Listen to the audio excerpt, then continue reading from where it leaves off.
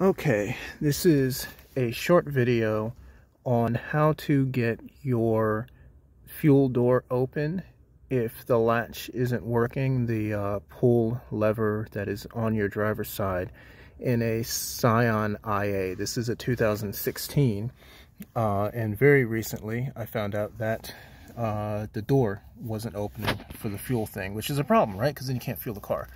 So, in the trunk, this is where I'm at, in the trunk on the driver's side, the left side, the same side that the fuel door is on. There is this panel that sits here in the trunk, right? Pop that open and you can see, I guess, your lights and stuff. And I've pulled this out. This is the other end of that lever, right? And it was just kind of sitting there, not connected.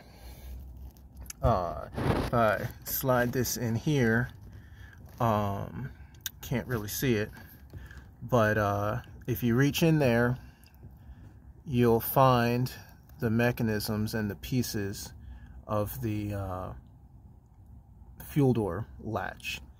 And one of them is vaguely hook shaped, which you can feel if you dig your hand in there. And you see I'm in there past my wrist. It's in and a little bit down, and there's a kind of hook-shaped piece. If you pull that, it's got some tension on it, and that is actually the little pin here, right, that lets your door pop open. So you reach in there, you can pull that, you'll get your door open, you can fill up your car, and you can take it out to the shop or whatever and have them repair the stuff otherwise.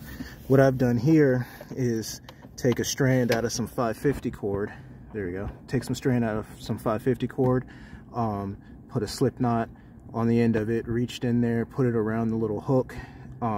So now I can actually close the thing, or if it gets closed, I can pull that and it'll open back up. I guess my wife spent some time looking for a solution for this for a while and didn't find anything. So here's this. Hopefully it helps somebody else out.